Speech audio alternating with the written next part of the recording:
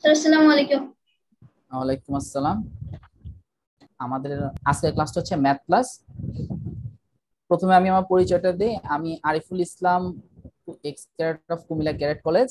আমি পড়াশোনা করেছি চুয়েট থেকে, department of computer science and engineering. শুরুতে আমি আমাদের আজকে ক্লাসরুমে কিছু নিয়ম কানুন সম্পর্কে তোমাদেরকে বলে দিব।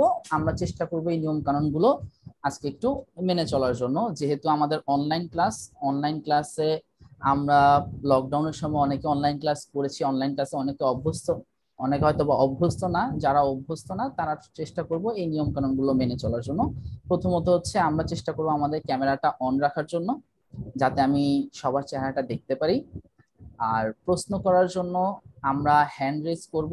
আমাদের এখানে জুমে একটা হ্যান্ড রেজ করার অপশন আছে। আমরা চেষ্টা করব যে যে কোনো ধরনের কোশ্চেন থাকলে ক্লাসের মাঝখানে কোশ্চেন না করে আমরা হ্যান্ড রেজ করার জন্য, এবং সাথে আমাদের মেসেজ অপশন আছে। আমরা মেসেজে গিয়ে কোশ্চেনটা করলে লিখে দিলে আমরা ক্লাস শেষে সেই সমস্যাগুলো সমাধান করে দেব। এবং ক্লাস শেষে আমাদের একটা কোশ্চেন পর্ব থাকবে, যেখানে হচ্ছে যার যে সমস্যাগুলো থাকবে সেটা আমরা চেষ্টা করবো সমাধান করে দেওয়ার জন্য। মাইক্রোফোনটা মিউট রাখবো, এবং নর্মালি আমরা ক্লাসের জন্য যে যে জিনিসগুলো দরকার, একটা খাতা এবং একটা কলম নিয়ে বসবো, যাতে ক্লাসের গুরুত্বপূর্ণ যে টপিকগুলো থাকবে সেই টপিকগুলো যাতে আমরা লিখে রাখতে পারি। পরবর্তীতে যে কোনো ধরনের মুখস্থ করার যে পয়েন্টগুলো থাকবে সেগুলো আপনারা একটু খাতায় লিখে ফেলবেন। আচ্ছা, শুরুতে আজকে আমাদের ক্লাসটা হবে জ্যামিতি এবং ক্ষেত্রফলের উপরে। আমরা জ্যামিতি সম্পর্কে ক্লাস 5-এ অনেকে অনেক কিছু পড়েছি। যারা ক্লাস 5-এ আছেন তারা হয়তোবা নতুন বইটাতে দেখছেন যে লাস্টের দিকে চ্যাপ্টারগুলো আপনাদের জ্যামিতি নিয়ে এবং ক্ষেত্রফল ভিত্তিক আছে। যেহেতু আমাদের এখানে অনেকে ক্লাস 5 এবং ক্লাস 6 এর স্টুডেন্টরা আছে, সেটার জন্য আমরা আজকে ক্লাসটা নিচ্ছি হচ্ছে জ্যামিতি এবং ক্ষেত্রফলের উপর, যাতে সবাই আমরা বুঝতে পারি। ঠিক আছে। জ্যামিতি জ্যামিতি শব্দটাকে আমরা মূলত দুইটা ভাগে ভাগ করতে পারি। দুইটা ভাগ কি কি হতে পারে?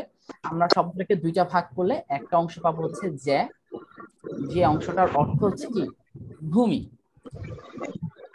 জ্যা শব্দের অর্থটা কি ভূমি, এবং মিতি শব্দের অর্থটা হচ্ছে পরিমাপ। তাহলে জ্যামিতি শব্দটাকে একত্র করলে আমরা অর্থটা কি পাবো? আমরা দেখতে পাচ্ছি যে শব্দের অর্থ ভূমি, মিতি শব্দের অর্থ পরিমাপ। তাহলে জ্যামিতি শব্দটাকে একত্র করলে আমরা পাচ্ছি কি ভূমির পরিমাপ। দয়া করে একটু মাইক্রোফোন গুলো অফ করে রাখবেন, যাতে কোনো ধরনের নয়েজ না আসে, অন্যদের যাতে ডিস্টার্ব না হয়। হ্যাঁ, ধন্যবাদ। তাহলে আমরা দেখতে পাচ্ছি কি জ্যামিতি শব্দের অর্থটা কি দাঁড়ালো? ভূমির পরিমাপ।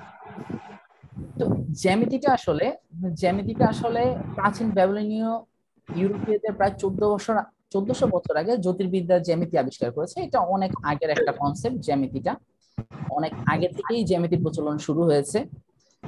তারপর গ্রিক মানুষেরা ভূমিকে জিও বলতো এবং পরিমাপকে বলতো মেট্রন। এই জিওমেট্রি, জ্যামিতিকে আমরা ইংরেজিতে কি বলি? জিওমেট্রি বলি। এটা মূলত একটা গ্রিক শব্দ, যেখানে ওই জিওমেট্রিটাকে আমরা ভাঙলে জিও এবং মেট্রন দুইটা ভাগ পাই। ভূমিকে আমরা জিও বলতাম, আর পরিমাপকে বলতো মেট্রন, গ্রিক শব্দ, গ্রিক মানুষেরা। এবং সেটাকে একত্রে করে তারা জিওমেট্রি শব্দের অর্থটাকে আমরা পাচ্ছি কি ভূমির পরিমাপ। আর জ্যামিতির জনক হচ্ছেন ইউক্লিড। এখন ইউক্লিড তিনি জন্মগ্রহণ করেছেন অনেক পরে, কিন্তু জ্যামিতিটা কিন্তু আরো অনেক আগে থেকে চলে আসতেছে। তাহলে তাকে আমরা জ্যামিতির জনক কেন বলতেছি? তাকে আমরা জ্যামিতির জনক বলতেছি কারণ তিনি সর্বপ্রথম জ্যামিতির বিভিন্ন ধরনের তত্ত্বগুলোকে একত্রিত করে একটা বই লিখেছেন, দ্য এলিমেন্টস, যেটা 13টা খণ্ডে বিভক্ত করা আছে, যেখানে জ্যামিতির যত ধরনের উপপাদ্য, সম্পাদ্য বা বিভিন্ন ধরনের ইনফরমেশন গুলো তিনি একত্রিত করেছেন বলে তাকে আমরা জ্যামিতির জনক হিসেবে বলতেছি ইউক্লিডকে। জ্যামিতির জনক ইউক্লিড। যারা খাতা কলম নিয়ে বসেছেন তারা চেষ্টা করবেন এই ইউক্লিড নামটা, জ্যামিতির জনক ইউক্লিড, এই অংশটা লিখে ফেলার জন্য, তাহলে আপনাদের জন্য সুবিধা হবে।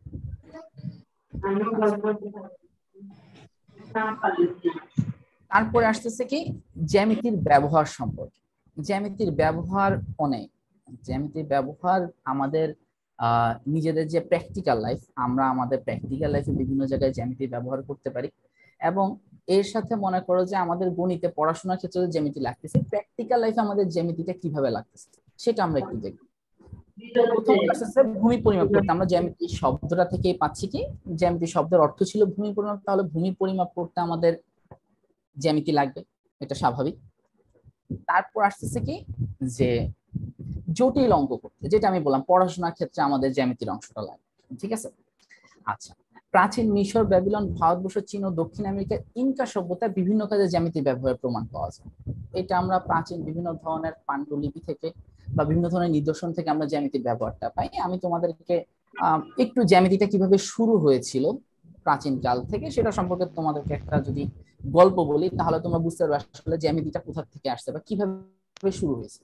যে জ্যামিতিটা শুরু হয়েছে কিভাবে, আমরা যদি চিন্তা করি যে শুরুর দিকে কিন্তু মানুষ কি করতো, থাকার জায়গা ছিল না, মানুষ গুহায় বসবাস করতো। কৃষিটাকে তারা কি করে, যখন উদ্ভাবন করে, এখন তুমি যখন ফসল ফলাবা তোমাকে মাঠে ফসল ফলাতে হবে।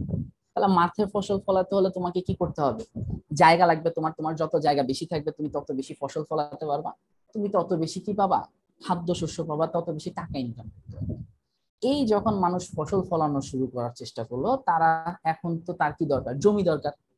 তো মানুষজনের মধ্যে তখন দ্বন্দ্ব লেগে গেল যে হ্যাঁ কে কতটুকু জমি দখল করবে। এখন তখনকার সময় ছিলই যে যাকে মেরে কি করতে পারবে, যতটুকু জমি দখল করতে পারবে। মেনলি এই ভূমি নিয়ে যখন একজন মানুষের মানুষের যখন দ্বন্দ্ব শুরু হয়ে গেল, তখন মানুষজন চিন্তা করলো না আমরা এটাকে সমান সমান করে ভাগ করে নিই, যে তোমার এতটুকু দরকার তুমি এতটুকু নিয়ে নাও, আমার এই জমিটুকু আমি এখানে ফসল ফলাবো এটা আমার।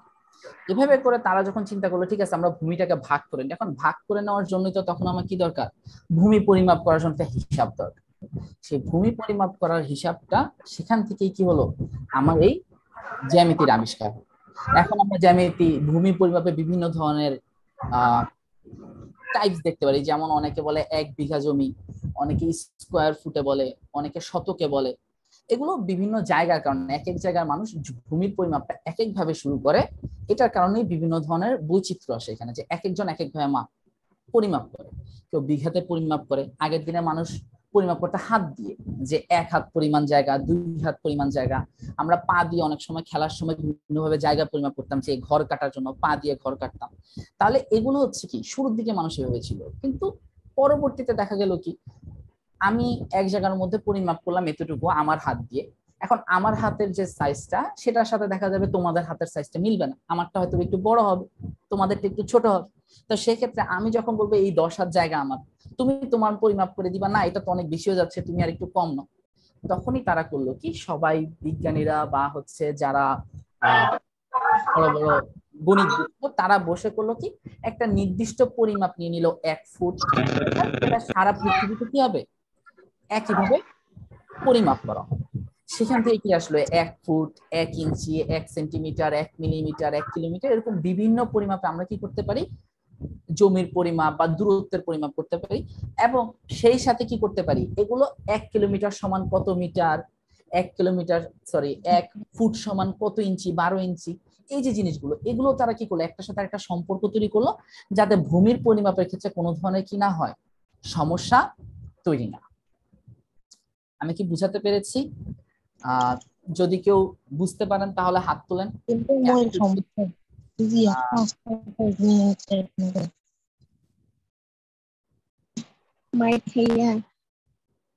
আচ্ছা ঠিক আছে, তাহলে আমরা জ্যামিতির আবিষ্কারটা কিভাবে হলো সেটা আমরা বুঝতে পারলাম। এবার আমরা একটু সামনের দিকে যাই, যে ক্ষেত্রফল ব্যাপারটা। ক্ষেত্রফল ব্যাপারটা কি, ক্ষেত্রফল ব্যাপারটা হচ্ছে কতটুকু জায়গা আছে আমার, ঠিক আছে, আমার যতটুকু জায়গা আছে। যেমন আমরা একটা ঘরে থাকি, সবাই আমরা ঘরে থাকি না, আমাদের ঘরের ক্ষেত্রফল আছে। তুমি তোমার বাবা মাকে জিজ্ঞেস করলে দেখবা বলবে যে 1000 স্কোয়ার ফুট বা 1200 স্কোয়ার ফুট এরকমের ঘর আছে আমাদের, ঠিক আছে।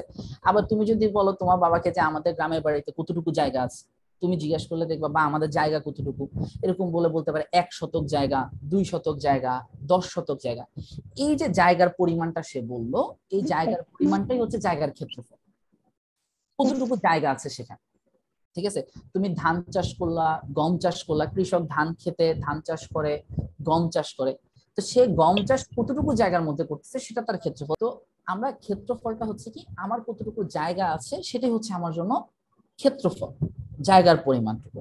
এবং এই জায়গার পরিমাণটুকু আমি কিভাবে বুঝবো আমার কতটুকু জায়গা আছে, এই জিনিসটা আমি বুঝবো আমার যে কোনো একটা ক্ষেত্রের আমার দৈর্ঘ্য এবং প্রস্থ এই দুইটা জিনিস থাকে পরিমাপের জন্য। আমি দৈর্ঘ্য এবং প্রস্থটাকে পরিমাপ করার পর সেটার গুণফল যেটা পাবো সেটাই হবে আমার ক্ষেত্রফল। এখন একটা জমি বা একটা ভূমি, সেটার আমার দৈর্ঘ্য আমি পরিমাপ করতে পারবো, প্রস্থ আমি পরিমাপ করতে পারবো, সেটা আমরা সামনে আস্তে ধীরে দেখবো। আমাদের চতুর্ভুজ যখন দেখবো, ত্রিভুজ সম্পর্কে যখন আমরা ধারণা পাবো তখন দেখবো। তো দৈর্ঘ্য এবং প্রস্থকে যদি আমরা গুণ করি, যে ফলাফলটা পাবো সেটাই হবে আমাদের ক্ষেত্রফলের পরিমাপ। ঠিক আছে? আচ্ছা, তারপরে আসতেছে ত্রিভুজ সম্পর্কে। ত্রিভুজ, ত্রিভুজ কাকে বলে? ত্রিভুজ মূলত হচ্ছে তিনটা বাহু দ্বারা আবদ্ধ ক্ষেত্রফলকে আমরা কি বলবো? ত্রিভুজ বলবো। একটা জিনিস মনে রাখবেন, আমরা দুই বাহু দ্বারা কখনো আবদ্ধ ক্ষেত্রফল তৈরি করতে পারবো। দুই বাহু দ্বারা কখনোই আবদ্ধ ক্ষেত্রফল তৈরি করা যাবে না। আমি যদি দেখাই আপনাদেরকে, এখানে দেখো, আমি একটা বাহু আঁকলাম সোজা, দুইটা সরল রেখা দ্বারা আমরা কখনো একটা আবদ্ধ ক্ষেত্রফল তৈরি করতে পারবো না। আমরা আরেকটা বাহু আঁকলাম, এখন এটা কিন্তু কোনো আবদ্ধ ক্ষেত্রফল না, কিন্তু যখনই আমি কি করলাম, আরেকটা বাহু এখান থেকে এখানে যোগ করে দিলাম, এখন দেখো তিনটা বাহু, তিনটা বাহু দিয়ে কিন্তু আমি একটা জায়গা আবদ্ধ করে দিচ্ছি। জায়গাটা কোনটা? এই যে এই জায়গাটা, এখানে যে অংশটুকু আছে এই জায়গাটা আমার। তাহলে এই যে অংশটুকু তিন বাহু দ্বারা আমি আবদ্ধ করে দিলাম, এই অংশটুকুকে আমরা বলতে পারবো কি? ত্রিভুজ। এই অংশটুকুকে আমরা কি বলতে পারবো? ত্রিভুজ বলতে পারবো। তাহলে ত্রিভুজের সংজ্ঞা যদি তোমাদেরকে লিখতে বলে, তাহলে তোমরা লিখতে পারবা কি, যে তিন বাহু দ্বারা আবদ্ধ ক্ষেত্রফলকে আমরা কি বলবো? ত্রিভুজ বলবো। এখন তোমাকে বললাম যে হ্যাঁ, ত্রিভুজ একটা ক্ষেত্র আমরা শিখলাম, এখন এই ক্ষেত্রের ক্ষেত্রফলটা আমরা কিভাবে নির্ণয় করব? ত্রিভুজ ক্ষেত্রের ক্ষেত্রফলটা আমরা কিভাবে নির্ণয় করব?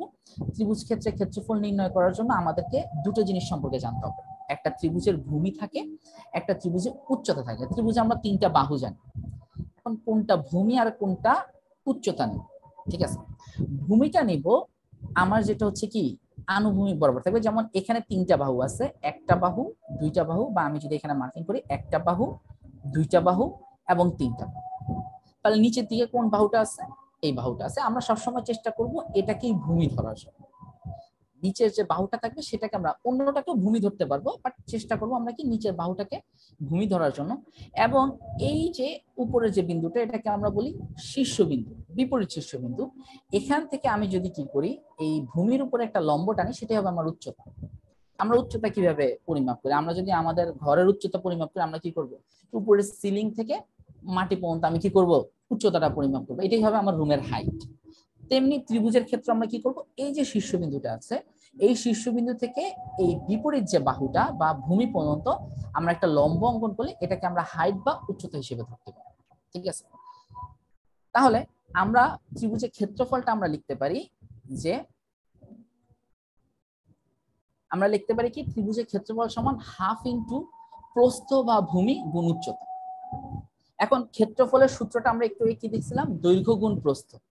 ক্ষেত্রফলের সূত্রটা আমরা দেখছি দৈর্ঘ্য গুণ প্রস্থ। এখন ত্রিভুজের ক্ষেত্রে এই দৈর্ঘ্য আর প্রস্থটা কিভাবে আসতেছে? এই যে আমি যে নিচের বেসটা বললাম, এটাকে আমরা ভূমিও বলতে পারি, বা এটা আয়তক্ষেত্রে আমরা প্রস্থের সাথে তুলনা করতে পারি। ধরো এটা হচ্ছে কি আমার একটা আয়তক্ষেত্র, এটা হচ্ছে আমার একটা আয়তক্ষেত্র। এখানে আমি জানি কি, এটা হচ্ছে আমার ভূমি, আর এটা হচ্ছে কি আমার উচ্চতা। আমি যদি আয়তক্ষেত্রটাকে এভাবে চিন্তা করি, এটা হচ্ছে আমার ভূমি আর এটা হচ্ছে আমার উচ্চতা। তাহলে এটার সাথে যখন আমি চিন্তা করব, দেখো এটা হচ্ছে আমার ভূমি, এটা হচ্ছে আমার উচ্চতা, এবং এটাকে এই ভূমি আর উচ্চতার গুণফলকে যদি আমি কি করি, হাফ দিয়ে গুণ করে দেই, তাহলে আমি কি পেয়ে যাচ্ছি? তাহলে আমি এই ত্রিভুজের ক্ষেত্রফল পেয়ে যাচ্ছি। তাহলে ত্রিভুজের ক্ষেত্রফল বের করার সূত্রটা কি? হাফ ইন্টু ভূমি গুণ উচ্চতা। এই ভূমিটাকে আমরা প্রস্থ হিসেবেও ধরতে পারি। এই যে এখানে যেমন এটা আয়তক্ষেত্র, আয়তক্ষেত্রে এটা যেমন প্রস্থ, এখানে এটা হচ্ছে কি প্রস্থ বা ভূমি, একই জিনিস। এটা হচ্ছে একটা আয়তক্ষেত্রের কথা চিন্তা করলে, এখানে এটা হচ্ছে আমার কি প্রস্থ, সেটাই হচ্ছে ত্রিভুজের কি ভূমি। আর উচ্চতাটাকে আমরা চিন্তা করতে পারি কি, এই যে এখানে যে উচ্চতাটা আছে আয়তক্ষেত্রের, এটাই হচ্ছে আমার উচ্চতা। এবং এই ভূমি এবং উচ্চতার গুণফলকে আমরা যদি কি করি, হাফ দিয়ে গুণ করি, তাহলে আমরা কি পাবো? ত্রিভুজের ক্ষেত্রফলটা পেয়ে যাবো। ঠিক আছে, এখন আমরা এখানে ত্রিভুজের আরো কয়েকটা, ত্রিভুজ সম্পর্কে আরো কয়েকটা ইনফরমেশন আমরা এখানে জানবো। ত্রিভুজের যে বাহু আনুভূমিক ভাবে সমান্তরালে থাকে সেই বাহুকে ভূমি বলে। আমি একটু আগে যে কথাটা বললাম, যে এই যে ত্রিভুজের ক্ষেত্রে এই যে নিচের যে বাহুটা, ত্রিভুজের যে নিচের যে বাহুটা, এটা এটাকে আমরা কি বলি, আনুভূমিক বরাবর সমান্তরাল বলি। আমার পৃষ্ঠার সাথে কি, আমার পৃষ্ঠার সাথে এটা সমান্তরালের নিচের দিকে আছে, তাহলে এটাকে আমরা কি বলতে পারি, ভূমি বলতে পারি। তাহলে ত্রিভুজের যে বাহু আনুভূমিক ভাবে সমান্তরাল থাকে সেই বাহুটিকে আমরা ভূমি বলতে পারি। ত্রিভুজের যে কোনো শীর্ষবিন্দু হতে বিপরীত বাহুর উপর লম্ব দূরত্বকে উচ্চতা বলে। আমরা একটু আগে অলরেডি দেখছি, আমি বলেছি যে এই যে আমার এখানে কি শীর্ষবিন্দু থেকে বিপরীত বাহুর উপর অঙ্কিত যে লম্বটা, এটাকে আমরা উচ্চতা বলি। আমি আরো 3টে এক্সাম্পল এখানে তোমাদেরকে দেখাচ্ছি। দেখো, প্রথমত হচ্ছে আমি ত্রিভুজটাকে যখন এভাবে আঁকতেছি, ত্রিভুজটাকে এভাবে আঁকলে দেখো এই যে আনুভূমিক এই লাল দাগটা হচ্ছে আমার আনুভূমিক নিচে, এবং এর সাথে সমান্তরাল যে নিচের বাহুটা আছে এটাকে আমরা ভূমি ধরতে পারবো। বুঝাতে পেরেছি আমি? এটাকে যদি আমি ভূমি ধরি তাহলে এই ভূমির বিপরীতে যে শীর্ষবিন্দুটা আছে এখান থেকে আমি যখন লম্ব অঙ্কন করবো, সরাসরি লম্ব মানে কি, সরাসরি একটা লাইন, এই সরাসরি একটা দাগ যখন আমি কাটবো তাহলে এটা হয়ে যাবে কি আমার ত্রিভুজের উচ্চতা। এখন চিন্তা করে দেখো তো, ত্রিভুজটা এরকম না হয়ে ত্রিভুজটা এরকম বাঁকা হয়ে গেল, এখন তুমি কোনটাকে ভূমি ধরবে? দেখো, এই এই ত্রিভুজ আর এই ত্রিভুজের মধ্যে পার্থক্যটা কোথায়? জাস্ট এই ত্রিভুজটাকে আমি কি করে দিয়েছি, ঘুরিয়ে দিয়েছি। ত্রিভুজটাকে জাস্ট ঘুরিয়ে দিয়েছি, ঘুরিয়ে দেওয়ার কারণে এই যে দেখো এই ভূমিটা তখন এই পাশে চলে গেল, আর এই ভূমি, এটাকে যদি আমি ভূমি ধরি তাহলে এখান থেকে আমি যখন লম্ব টানলাম সেটা হলো উচ্চতা।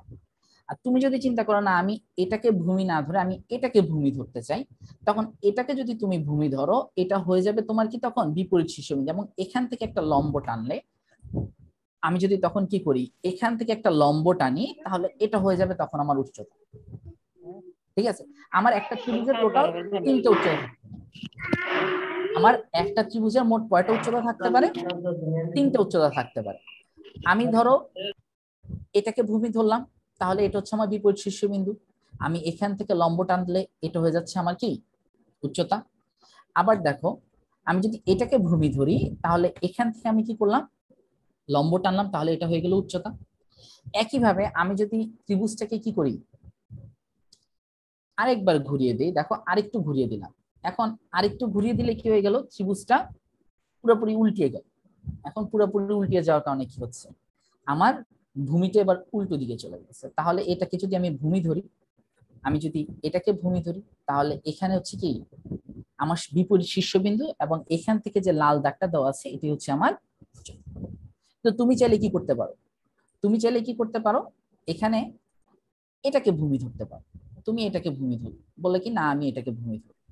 এটাকে যদি ভূমি ধরো তাহলে এই ভূমির বিপরীত শীর্ষবিন্দুটা কোনটা, এই ভূমির বিপরীত শীর্ষবিন্দু হচ্ছে কি, তখন আমাকে কি করতে হবে, এই বিন্দুটা থেকে লম্ব অঙ্কন করতে হবে, এটা হয়ে যাবে তখন হবে কি আমার ত্রিভুজটার উচ্চতা।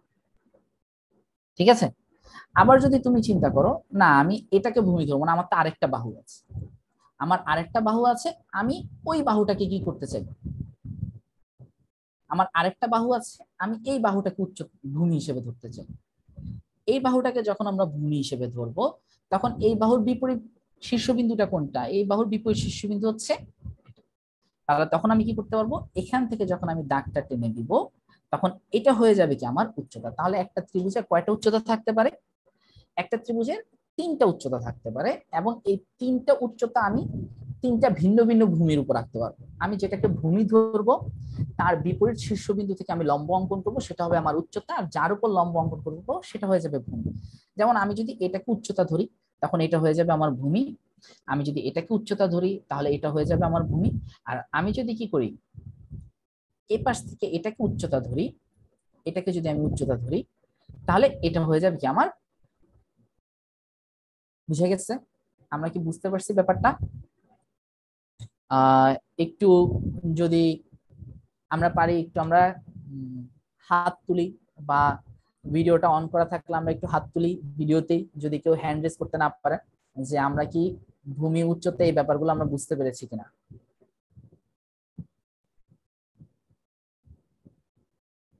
হ্যাঁ আমি দেখছি অনেকে হাত তুলেছেন, ধন্যবাদ।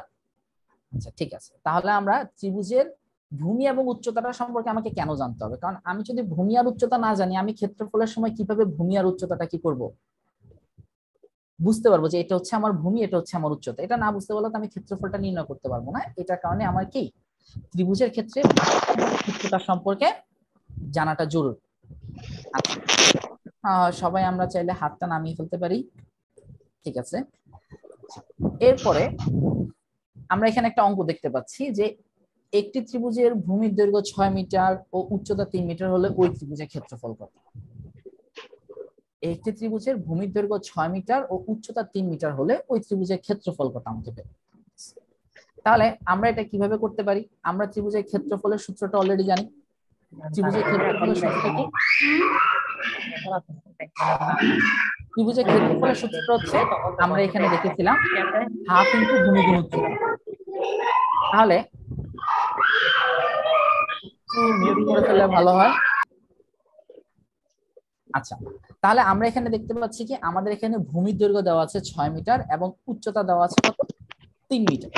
তাহলে ত্রিভুজের ক্ষেত্রফলটা যদি আমাকে নির্ণয় করতে হবে, যারা যারা অঙ্কটা করতে পারবেন তারা মেসেজ অপশনে গিয়ে অঙ্কটার উত্তর চাইলে সেখানে লিখে দিতে পারেন, আপনাদের টিচাররা উত্তরগুলো দেখবে।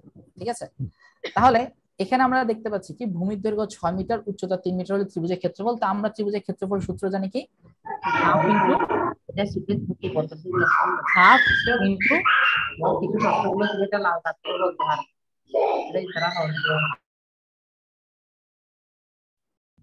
হাফ ইনটু ভূমি গুণ উচ্চতা। আমরা দেখতে পাচ্ছি কি যে আমরা ত্রিভুজের ক্ষেত্রফল হিসেবে জানি হাফ ইনটু ভূমি গুণ উচ্চতা।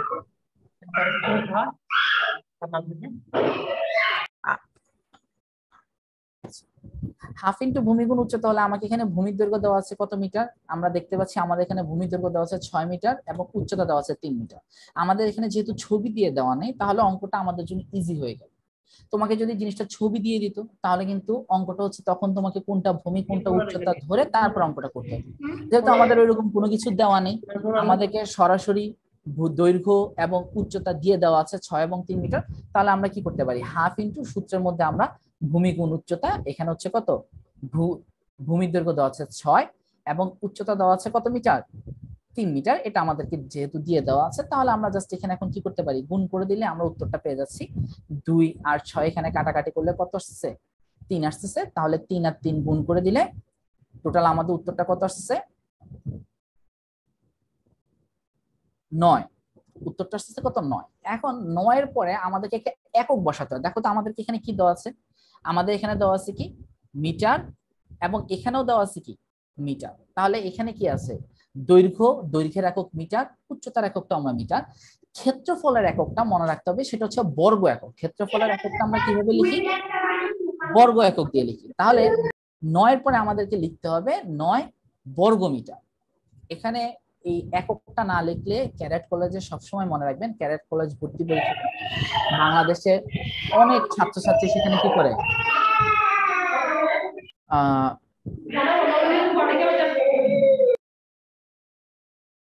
বাংলাদেশের অনেক শিক্ষার্থী ক্যাডেট কলেজে কি করে ভর্তি পরীক্ষায় অংশগ্রহণ করে এবং সেখানে সবাই মোটামুটি মেধাবী শিক্ষার্থীরা থাকে।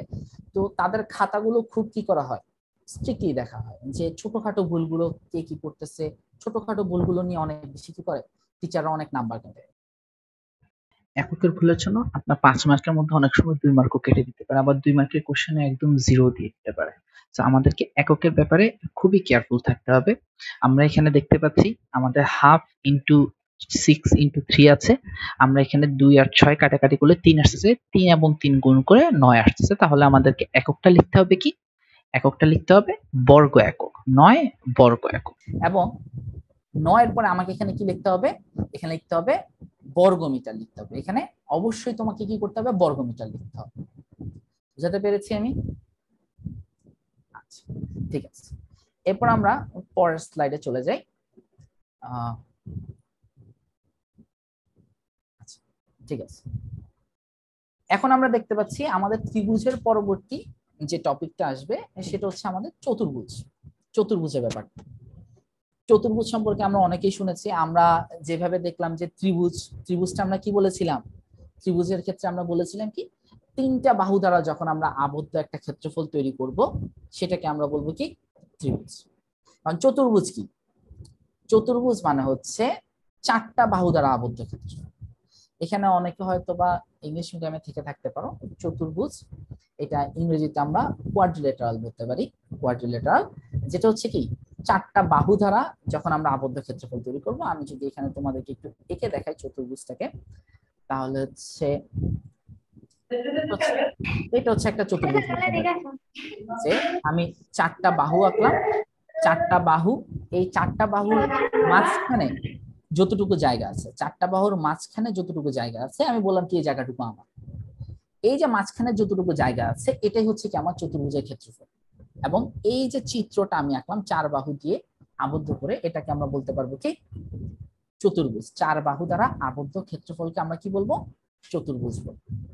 ঠিক আছে, চতুর্ভুজের টোটাল 5টা টাইপস আছে। চতুর্ভুজের টোটাল কয়টা টাইপস আছে এখানে, টোটাল 5টা টাইপস আছে। 5টা বিভিন্ন প্রকৃতির চতুর্ভুজ বৈশিষ্ট্য অনুযায়ী, এদের প্রত্যেকেরই আলাদা আলাদা বৈশিষ্ট্য আছে, কিছু কমন বৈশিষ্ট্য আছে। আমরা হয়তোবা ভবিষ্যতে যখন ক্লাস করবো আমরা এগুলোর পার্থক্যগুলো এবং এগুলো কোন কোন দিক থেকে মিল রয়েছে সেই জিনিসগুলো আমরা স্পেসিফিক ভাবে পড়বো। আজকে জাস্ট আমরা একটু ওভারভিউ দেখে নিই যে চতুর্ভুজের 5টা প্রকারভেদ কি কি বললো, বর্গ, আয়ত, রম্বস, সামান্তরিক এবং ট্রাপিজিয়াম। তো এটার ক্ষেত্রে ইংরেজিতে ইজি, যে বর্গের ক্ষেত্রে আমরা সেটাকে স্কোয়ার বলতে পারি, আয়তের ক্ষেত্রে আমরা কি করতে পারি, রেক্টেঙ্গেল বলতে পারি, রম্বসের ক্ষেত্রে সেটা রম্বসই, সামান্তরিকের ক্ষেত্রে সেটা প্যারালোগ্রাম, ট্রাপিজিয়ামের ক্ষেত্রে সেটা ট্রাপিজিয়ামই বলা। মনে রাখবেন এই জিনিসগুলো যারা বাংলা মিডিয়ামে আছেন তাদের ইংরেজি জানাটাও জরুরি। যেমন আপনাদের সাধারণ জ্ঞানে অনেক সময় ভুল বানান শুদ্ধ বানান চলে আসে বা এলোমেলো বর্ণ সাজিয়ে শব্দ গঠন চলে আসে। কেউ যদি বিগত ক্যাডেটের কোশ্চেন গুলো দেখেন দেখবেন এই টাইপের কোশ্চেন গুলো আসে যে ট্রাপিজিয়াম, এইটা ইংরেজি শব্দটাকে আপনার কি করবে, এলোমেলো বর্ণ সাজিয়ে দিয়ে দিবে। এখন ট্রাপিজিয়াম ওইটা যদি আপনার আইডিয়া না থাকে তাহলে কিন্তু আপনি সেটা লিখতে পারবেন না। তো এগুলো ট্রাই করবেন যে বাংলার সাথে সাথে ইংরেজিটাও জেনে রাখার জন্য। আচ্ছা, তারপরে আসতেছে আমাদের এখানে বর্গ। আমরা চতুর্ভুজের মধ্যে প্রথম যে জিনিসটা নিয়ে আলোচনা করব সেটা হচ্ছে বর্গ। বর্গটা কি, আমার বাম পাশে যে এখানে যে ছবিটা দেওয়া আছে এটা একটা বর্গের ছবি। আমরা দেখতে পাচ্ছি কি এখানে তোমাদেরকে এ দিয়ে যেটা প্রকাশ করা হচ্ছে এটা হচ্ছে কি বর্গের একটা বাঁক। আমরা বর্গটাকে প্রকাশ করতে পারি P Q R S, P Q R S, এটার মধ্যে দিয়ে আমরা বর্গটাকে প্রকাশ করতে পারি। এখানে আমরা দেখতে পাচ্ছি কি, এখানে আমরা দেখতে পাচ্ছি যে বর্গের ক্ষেত্রে আমার চারটা বাহুই সমান হতে হবে।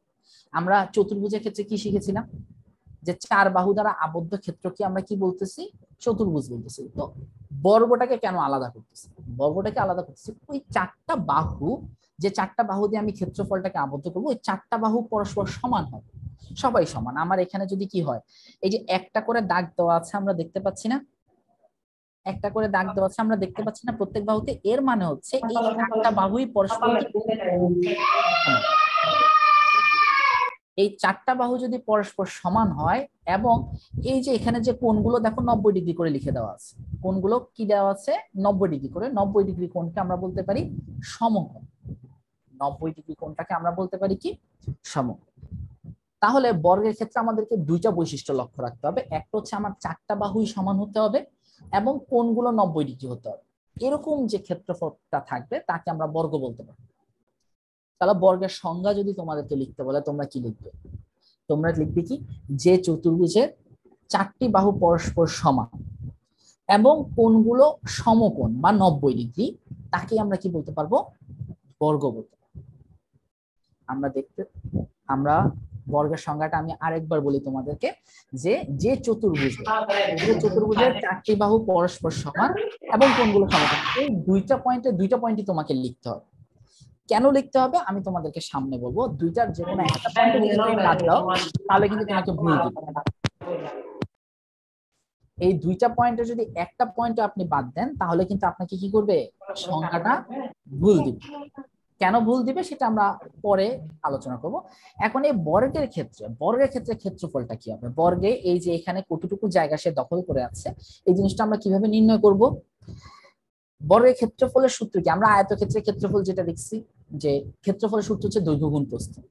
তাহলে দেখো এখানে আমার কি, এখানে হচ্ছে আমার এই অংশটা, এই যে নিচের যে বাহুটা, এটাকে যদি আমি দৈর্ঘ্য ধরি তাহলে এই পাশের যে অংশটা হবে সেটা হয়ে যাবে কি আমার জন্য প্রস্থ। একটা দৈর্ঘ্য ধরলে আরেকটা কি হয়ে যাবে, প্রস্থ। এখন মজার ব্যাপারটা কি, বর্গের ক্ষেত্রে মজার ব্যাপারটা হচ্ছে যে আমাদের দৈর্ঘ্য প্রস্থ দুটোই কি সমান। তাহলে আমরা সেটাকে কি লিখতে পারি, এই প্রস্থের জায়গায় আমরা দৈর্ঘ্য গুণ দৈর্ঘ্য লিখতে পারি। আমরা দৈর্ঘ্য ইনটু প্রস্থ না লিখে কি করতে পারি, এটাও যদি আমার 3 মিটার হয় এটাও হয়ে যাবে আমার কত 3 মিটার। এটা যদি আমার কি হয়ে যায় 3 মিটার হয়ে যায়, এটাও হয়ে যাবে আমার কত 3 মিটার, কারণ প্রত্যেকটা বাহু সমান। এটাও 3 মিটার হয়ে যাবে, এটাও 3 মিটার হয়ে যাবে। তাহলে সবগুলো যদি আমার 3 মিটার হয়ে যায়, তাহলে আমি দৈর্ঘ্য আর প্রস্থকে আলাদা কোনো কিছু বলার দরকার নেই। আমরা কি করতে পারি, এটাকে দৈর্ঘ্য গুণ দৈর্ঘ্য এভাবেই লিখতে পারি। তাহলে দৈর্ঘ্য গুণ দৈর্ঘ্য যখন লিখবো, এই একই জিনিস যখন আমরা গুণ করি, দুইবার গুণ করলে তার উপর টু দি পাওয়ার 2, এটাকে আমরা বলি কি দৈর্ঘ্য স্কোয়ার বলি। এটাকে আমরা কি বলি দৈর্ঘ্য স্কোয়ার। এটাকে আমরা আসলে এখানে কম্পিউটারের ভাষায় আমরা এই যে চিহ্নটা বলি এটাকে টু দি পাওয়ার বলি। বাট আমরা যখন লিখবো, নর্মালি যখন আমরা লিখবো তখন এটাকে আমরা এইভাবে লিখতে পারি, এখানে আমরা এ লিখবো এবং এর মাথার উপরে আমরা টুটাকে বসিয়ে দিব, এটা হচ্ছে এ স্কোয়ার। এটাকে আমরা কি বলি এ স্কোয়ার। তাহলে দেখো এখানে এই এ একটা এ একটা, একটা দৈর্ঘ্য একটা প্রস্থ, তাহলে এখানে আমরা কি লিখতে পারি এ গুণ করে দিতে পারি, এর সাথে কে গুণ হবে এ গুণ হবে, দৈর্ঘ্যের সাথে দৈর্ঘ্য গুণ হবে, সমান সমান কি আসবে এ স্কোয়ার চলে আসবে। এটা আমরা বীজগণিতের ক্লাসে আমরা এটা সম্পর্কে আরো ডিটেলসে দেখবো, যে দুটি একই রাশি বা একই সংখ্যা যদি গুণ আকারে থাকে, তাহলে সেই সংখ্যাটার উপর আমরা কি করতে পারি পাওয়ার। এই এটা যদি 3 বার গুণ হতো, তাহলে আমরা এখানে 2 এর বদলে এখানে 3 বসিয়ে দিতে পারতাম। এই এটাকে যদি আমরা 4 বার গুণ করতাম, আমরা যদি এই জিনিসটাকে যে এটাকে আমরা 4 বার গুণ করব, এখানে এটাকে আমরা এখানে যদি 4 বার গুণ করে দেই, তাহলে সেটাকে আমরা কি করতে পারবো এর উপর তখন আমরা কত বসাবো, যেহেতু আমরা 1 বার 2 বার 3 বার 4 বার গুণ করেছি, তাহলে এটার উপর আমরা টু দি পাওয়ার 4 বসিয়ে দিতে পারবো। অনেকে হয়তো এই জিনিসটা বীজগণিতে যে সূচক, ঠিক আছে, সূচকের গল্প যারা ক্লাস 6 এর চ্যাপ্টারটা পড়েছেন অলরেডি, তারা অলরেডি রিলেট করতে পারবেন যে সূচকের গল্পের মধ্যে আমরা এই জিনিসটা পড়েছিলাম, যে সূচকগুলো এখানে গুণ থাকলে সূচকগুলো যোগ হয়ে যায়। আর যারা এখন এটা পড়েননি, আমরা বীজগণিতের ক্লাসে এই জিনিসটা আরো ডিটেলস, ঠিক আছে। তাহলে আমার এখানে বর্গের ক্ষেত্রফল আমরা কি দেখবো, বর্গের ক্ষেত্রফলের ক্ষেত্রে আমরা কি করব, বাহু এবং বাহু, যে দুইটা বাহু বা এক বাহু দৈর্ঘ্য দেওয়া থাকলে সেটাকে আমরা 2 বার গুণ করে দিতে পারি বা ওইটা স্কোয়ার করে দিতে পারি। এই স্কোয়ারটাই মানে হচ্ছে ওই সংখ্যাটাকে 2 বার গুণ করা। যেমন আমি যদি বলি 4, আমি যদি বলি 4 কে যদি আমি স্কোয়ার করি, তার মানে এটা আমরা বলতে বুঝবো যে 4 কে আমরা কি করব 2 বার গুণ করে দিব। 4 কে 2 বার গুণ করে দিলে আমার এটা কত আসছে 16। তাহলে 4 কে স্কোয়ার করলে আমার কত আসছে অ্যান্সারটা 16। তো তোমাকে যদি বর্গক্ষেত্রে বাহুর দৈর্ঘ্যটা 4 দেওয়া থাকে, তাহলে তুমি সেটাকে কি বলতে পারবা, তার ক্ষেত্রফল কি 4 কে স্কোয়ার করে দিলে 16 শেষ। এরপরে আমরা একটা কোশ্চেন দেখি বর্গক্ষেত্রের ক্ষেত্রে, যে একটি বর্গক্ষেত্রে বাহুর দৈর্ঘ্য 5 মিটার হলে বর্গক্ষেত্রের ক্ষেত্রফল কত। কি দেওয়া আছে, একটি বর্গক্ষেত্রে বাহুর দৈর্ঘ্য 5 মিটার হলে ক্ষেত্রফল কত।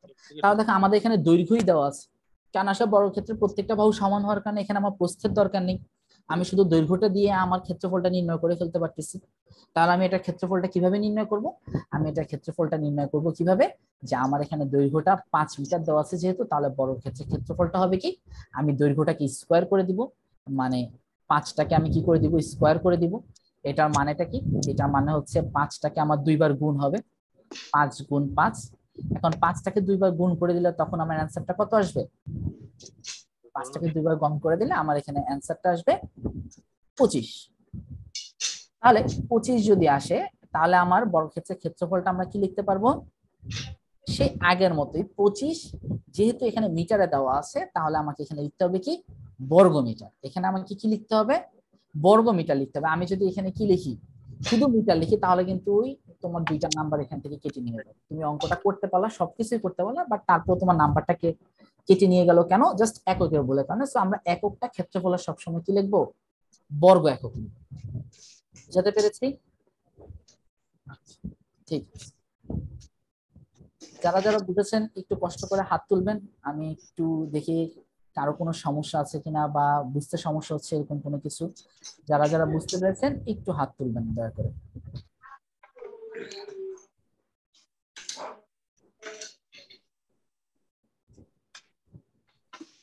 ধন্যবাদ। আমরা পরের পার্টে চলে যাচ্ছি। পরের পার্টটা কি, আমাদের বর্গের পার্টটা যেহেতু শেষ হয়ে গেল, এরপরে আমরা যে অংশটাতে চলে যাব সেটা হচ্ছে কি আয়ত। আয়তর ক্ষেত্রফলটা আমরা অলরেডি পড়ে ফেলেছি, যে ক্ষেত্রফলের ক্ষেত্রে আমরা যে জিনিসটা দেখেছিলাম দৈর্ঘ্য গুণ প্রস্থ। এখানে দেখো এই যে এই অংশটা, এখানেও দেখো আয়তের ক্ষেত্রে প্রথমত কি, আমার এখানে দেখো এখানে একটা দাগ দেওয়া আছে, এখানে একটা দাগ দেওয়া আছে, মানে হচ্ছে কি এই দুইটা বাহু পরস্পর সমান। আবার দেখো এখানে দুইটা দাগ দেওয়া আছে, এখানে দুইটা দাগ দেওয়া আছে, এর মানে হচ্ছে এই দুইটা বাহু সমান। তাহলে আয়তের ক্ষেত্রে আয়তের বৈশিষ্ট্যগুলো আমরা দেখি, আমরা বর্গের ক্ষেত্রে দুইটা বৈশিষ্ট্য দেখেছিলাম। বর্গের ক্ষেত্রে আমাদের দুইটা বৈশিষ্ট্য কি কি ছিল? বর্গের ক্ষেত্রে দুইটা বৈশিষ্ট্য ছিল যে বর্গক্ষেত্রে বাহু চারটা পরস্পর সমান হবে এবং বর্গক্ষেত্রে কোণগুলো 90 ডিগ্রি হবে। আয়তক্ষেত্রের ক্ষেত্রে বৈশিষ্ট্যটা দেখো, বর্গক্ষেত্রের ক্ষেত্রে 90 ডিগ্রি ছিল, আয়তক্ষেত্রের ক্ষেত্রেও কি হবে? কোণগুলো 90 ডিগ্রি হতে হবে। কোণগুলো কত ডিগ্রি হতে হবে? 90 ডিগ্রি হতে হবে। এখানে যে পার্থক্যটা থাকে বর্গক্ষেত্রের ক্ষেত্রে, যে এখানে চারটা বাহু সমান ছিল, এখানে চারটা বাহু সমান আমরা এভাবে বলবো না, আমরা এখানে বলবো কি বিপরীত বাহুগুলো সমান। বিপরীত বাহুগুলো সমান এটার কারণে দেখো, এটা আর এটা বিপরীত বাহু, এখানে একটা দাগ কাটা আছে, এখানে একটা দাগ কাটা আছে, এটার এটা বিপরীত বাহু, এই দুইটা সমান, এটার কারণে এখানে দুইটা দাগ কাটা, এখানে দুইটা দাগ কাটা। তাহলে আয়তক্ষেত্রের ক্ষেত্রফলটা আমরা কিভাবে নির্ণয় করব?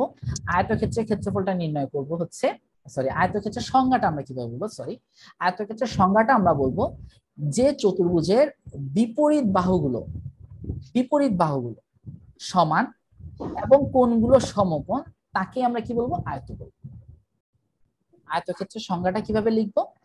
যে চতুর্ভুজের বিপরীত বাহুগুলো পরস্পর সমান, দেখো এই বাহু সমান, এই বাহু সমান, বিপরীত বাহু জোড়া পরস্পর সমান এবং কোণগুলো সমকোণ, এই কোণটা 90 ডিগ্রি হবে, এই কোণটা 90 ডিগ্রি হবে, এই কোণটাও 90 ডিগ্রি হবে, এই কোণটাও 90 ডিগ্রি হবে, তাকে আমরা কি বলতে পারবো? তাকে আমরা আয়ত বলতে পারবো। ঠিক আছে, তাহলে আয়তক্ষেত্রের সংজ্ঞাটা আমরা জেনে ফেলেছি। এবার আমরা আয়তক্ষেত্রের ক্ষেত্রফলটা জানি। আয়তক্ষেত্রের ক্ষেত্রফলটা হচ্ছে দৈর্ঘ্য গুণ প্রস্থ। এটা আমরা ক্ষেত্রফলের সূত্রে দেখেছিলাম, দৈর্ঘ্য গুণ প্রস্থ।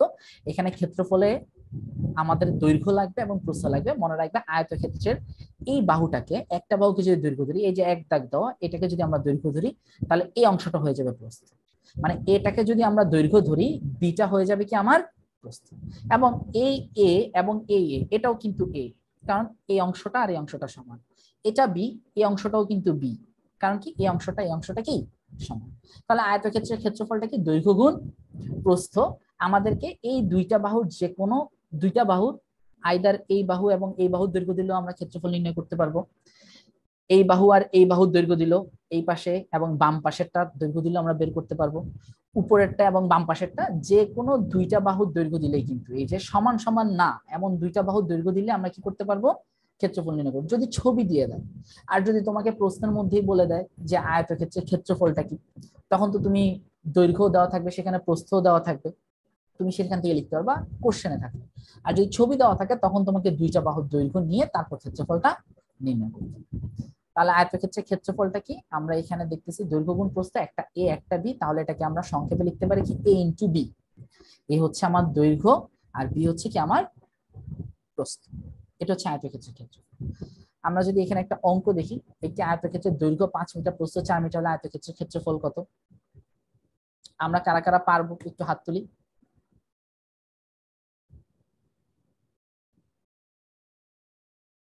হ্যাঁ,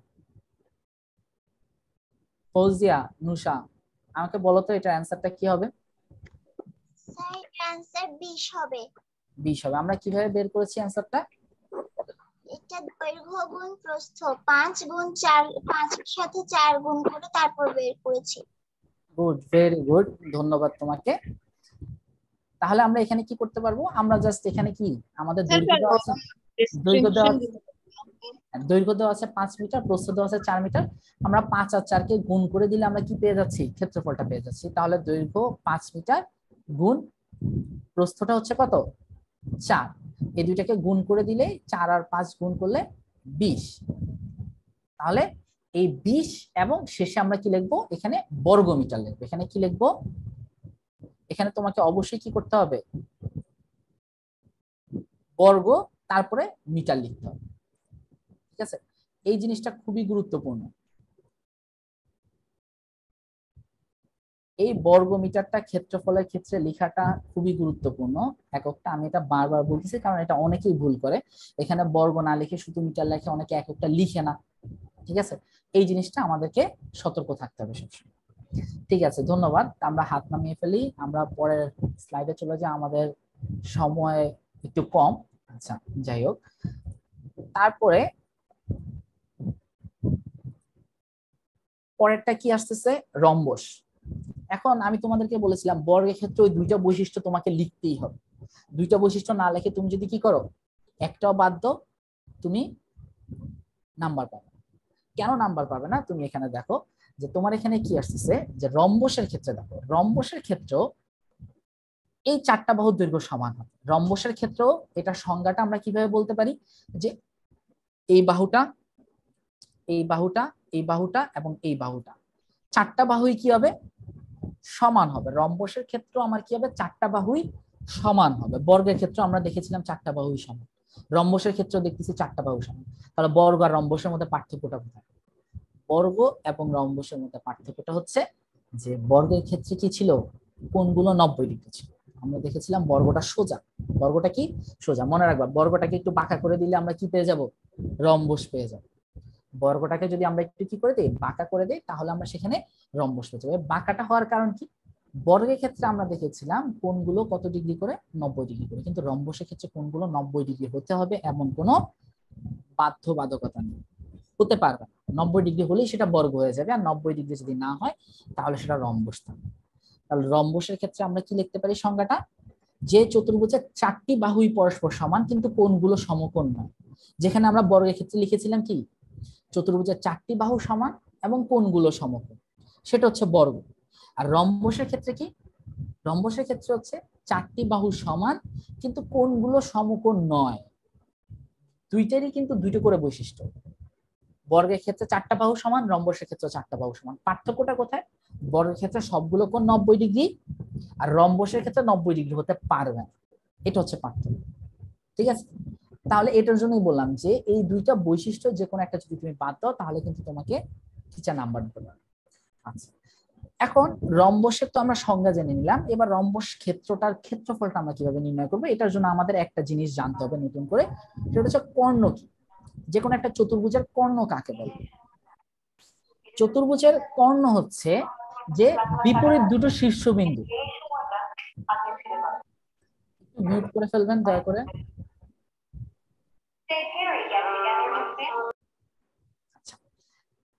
কর্ণ হচ্ছে আমার এখানে ত্রিভুজের কয়টা, এ বি সি ডি।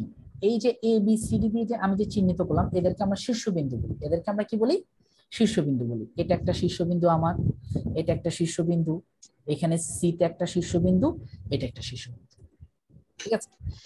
এই শীর্ষবিন্দুগুলোর মধ্যে, এই শীর্ষবিন্দুগুলোর মধ্যে এটা এ আর সি হচ্ছে বিপরীত, বি আর ডি হচ্ছে কি বিপরীত শীর্ষবিন্দু, ঠিক আছে? আমি যখন কি করব, রম্বস বা চতুর্ভুজের যে কোনো চতুর্ভুজের যদি আমি কি করি, এই বিপরীত শীর্ষবিন্দু দুটোকে যদি আমি যোগ করে দিই তাহলে এটা হয়ে যাবে আমার কর্ণ। যেমন এ বি সি ডি যদি আমার এই রম্বস হয়, এখানে এসি হচ্ছে আমার একটা কর্ণ আর বিডি হচ্ছে আর একটা কর্ণ। আমি যদি আরেকটা চতুর্ভুজ অঙ্কন করি, যে কোনো একটা চতুর্ভুজ, এটা তো রম্বস, আমি বাঁকা করে আমি ধরো এই একটা চতুর্ভুজ অঙ্কন করলাম, ঠিক আছে? দেখা যাচ্ছে তো চতুর্ভুজটা। এখন এই চতুর্ভুজের ক্ষেত্রে আমার কি হবে, কর্ণগুলো কি হবে, কর্ণগুলো হবে কি, আমার এইটা আর এইটা হচ্ছে বিপরীত শীর্ষবিন্দু। আমি করব কি, এই অংশটা এবং এই অংশটাকে যোগ করে দিলে এটা হয়ে যাবে আমার একটা কর্ণ চতুর্ভুজ। আবার এই অংশটা এবং এই অংশটাকে যোগ করে দিলে হয়ে যাবে কি আমার আরেকটা কর্ণ।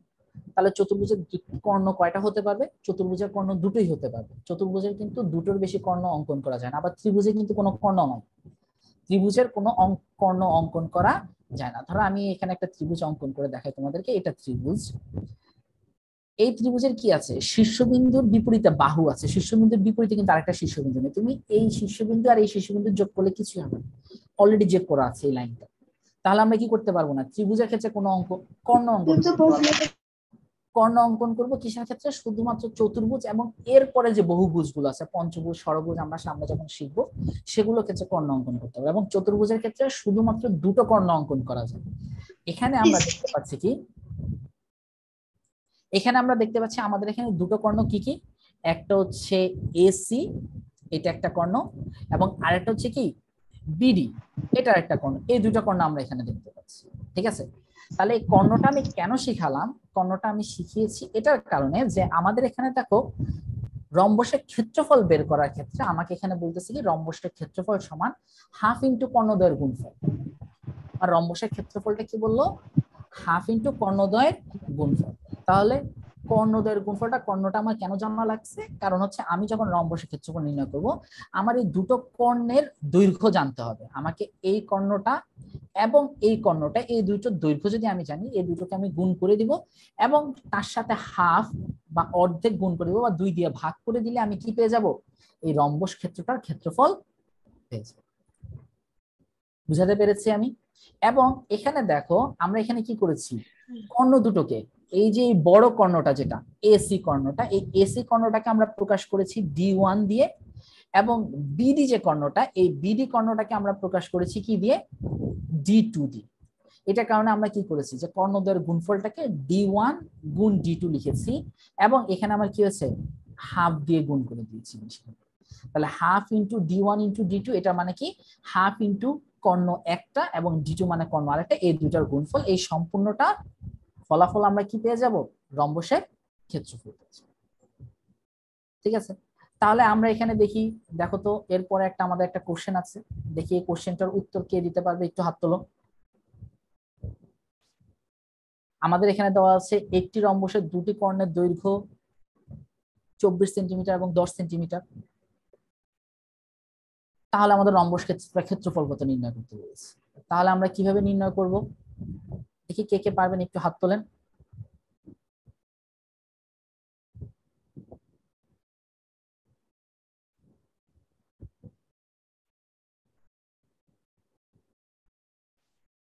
আর কেউ পারবেন, হাত তোলেন দেখি।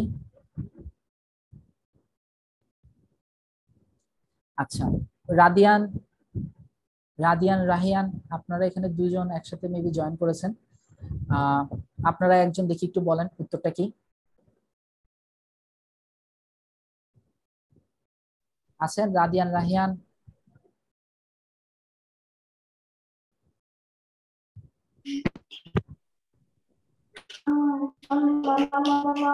তারা হয়তো বা যে কোনো ধরনের যান্ত্রিক গোলযোগের কারণে অ্যান্সারটা দিতে পারছে না। এখানে মেহজাবিন রহমান, আপনি কি উত্তরটা বলতে পারবেন? Yes sir. জি বলেন, উত্তরটা কত? স্যার অ্যানসার হবে 120। 120 কিভাবে করেছেন একটু আমাদেরকে বলতে পারবেন? স্যার এখানে রম্বসের সূত্র ছিল হাফ ইনটু কর্ণদ্বয়ের গুণফল। আমি সেই সূত্র অনুসারে ফার্স্টে কর্ণদ্বয়ের কর্ণ দুটাকে গুণ করেছি এবং হাফ দিয়ে কাটাকাটি করে তারপর 120 পেয়েছি। আচ্ছা, থ্যাংক ইউ আপনাকে অসংখ্য ধন্যবাদ। আচ্ছা, আমরা যদি এখানে দেখি উনি আমাদেরকে যেটা বলেছে সেটা সম্পূর্ণ সঠিক। আমরা এখানে দেখতে পাচ্ছি কি আমাদের এখানে রম্বসের দুটো কর্ণের দৈর্ঘ্য 24 এবং 10 দেওয়া আছে, এবং আমরা রম্বসের ক্ষেত্রফলটা কি দেখেছি, আমরা রম্বসের ক্ষেত্রফলটা একটু আগে দেখেছি হাফ ইন্টু কি, সরি, হাফ ইন্টু কর্ণদ্বয়ের গুণফল। তাহলে হাফ ইন্টু কর্ণদ্বয়ের গুণফল হলে আমাদের এখানে কর্ণের দৈর্ঘ্য যেহেতু দেওয়া আছে 24 এবং 10, তাহলে আমরা কি করতে পারি, হাফ এটার সাথে আমরা কি করব, 24কে গুণ করে দিব এবং সাথে 10 গুণ করব। তাহলে এখানে আমরা কি করতে পারি, চাইলে 24 আর 10কে গুণ করে তারপর 2 দিয়ে ভাগ করতে পারি, বা আমরা 2 দিয়ে চাইলে করতে পারি কি 2 আর 24কে ভাগ করে দিলে আমার এখানে কত আসছে 12, এবং 12 আর 10কে গুণ করে দিলে আমার এখানে কত আসছে 120। তাহলে টোটাল কত আসছে 120 বর্গ সেন্টিমিটার লিখতে হবে। এখানে যদি কেউ বর্গ মিটার লিখেন তাহলে কিন্তু ভুল। দেখেন টিচাররা কিন্তু এই জিনিসগুলো কি করে দিবে, একটু ট্রিকি করে দিবে, যে এতক্ষণ ধরে আমরা প্রত্যেকটা প্রশ্নে দেখেছিলাম কি সবগুলো মিটারে দেওয়া আছে, বর্গের ক্ষেত্র মিটারে ছিল, আয়তর ক্ষেত্র মিটারে ছিল, তো এখন দেখুন এখানে কিন্তু কি দেওয়া আছে, দুটোর দৈর্ঘ্যই দেওয়া আছে সেন্টিমিটার। এবং আমাদের মনে রাখতে হবে দুটোর দৈর্ঘ্যই একই একক থাকতে হবে। এখানে যদি একটা মিটার একটা সেন্টিমিটারে থাকে আমরা কিন্তু এদেরকে গুণ করে ক্ষেত্রফল নির্ণয় করতে পারবো না, তখন আমাদেরকে দুইটাকে মিটার বা দুইটাকে সেন্টিমিটার নিতে হবে। আমরা এই জিনিসগুলো আস্তে আস্তে শিখবো আরো সামনে। যেহেতু আমার এখানে দুইটাই সেন্টিমিটারে দেওয়া আছে, তাহলে আমি কি করতে পারবো, দুটোকেই গুণ করে দিতে পারবো সূত্রে ফেলে। ঠিক আছে, এবং এখানে আমার উত্তরটা লিখতে হবে কি, এখানে লিখতে হবে 120 বর্গ সেন্টিমিটার লিখতে হবে, বর্গ সেন্টিমিটার লিখবো আমি এখানে। এখানে যদি আমি মিটার লিখি তাহলে মনে রাখবেন আমার এটা বুঝাতে পেরেছি আমি। তারপর আমরা পরের অংশে চলে যাই। আমাদের রম্বসের পরে যে অংশটা আসবে সেটা হচ্ছে সামান্তরিক।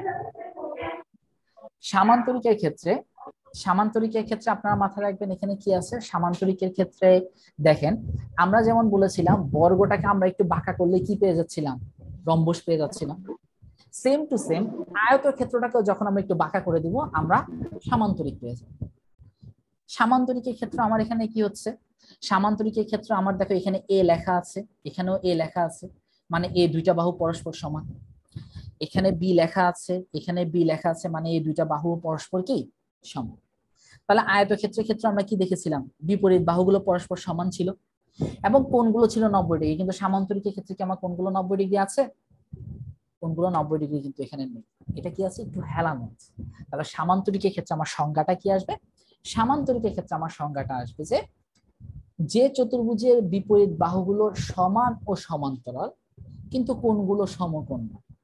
আয়তের ক্ষেত্রে কি ছিল, বিপরীত বাহুগুলো সমান ছিল, সমান্তরাল ছিল এবং কোণগুলো 90 ডিগ্রি ছিল। কিন্তু সামান্তরিকের ক্ষেত্রে কি হবে, বিপরীত বাহুগুলো সমান ও সমান্তরাল। এই সমান্তরাল জিনিসটাকে এটা আমরা একটু পরে আসছি।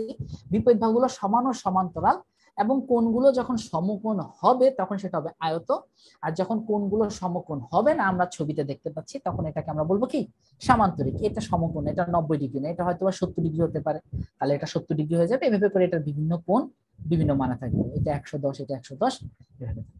তাহলে সামান্তরিকের ক্ষেত্রে আমরা কি বলতে পারি, সামান্তরিকের সংজ্ঞাটা আমরা বলতে পারি যে চতুর্ভুজের বিপরীত বাহুগুলো সমান ও সমান্তরাল কিন্তু কোনো কোণই সমকোণ নয় তাকে আমরা সামান্তরিক। ঠিক আছে, আচ্ছা এখন সামান্তরিকের ক্ষেত্রফলটা আমরা কিভাবে নির্ণয় করব? সামান্তরিকের ক্ষেত্রফলটা আমরা নির্ণয় করব, দেখো সামান্তরিক ক্ষেত্রফলটা হচ্ছে ভূমি গুণ উচ্চতা। এখন দেখো তো এই ভূমি গুণ উচ্চতা ক্ষেত্র সূত্রটা বা এই ভূমি গুণ উচ্চতা আমরা কোথায় পেয়েছিলাম? ভূমি গুণ উচ্চতা কিন্তু আমরা পেয়েছিলাম ত্রিভুজের ক্ষেত্রফলের ক্ষেত্রে। ত্রিভুজের ক্ষেত্রফলের সূত্রটা কি ছিল? আমাকে একজন একটু বলেন, মইনুল আপনি একটু বলবেন যে ত্রিভুজের ক্ষেত্রফলের সূত্রটা কি ছিল?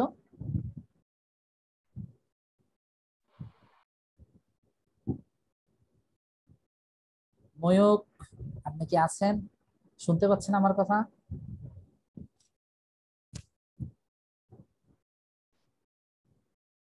আচ্ছা আবরার ফয়সাল আপনি কি বলতে পারবেন?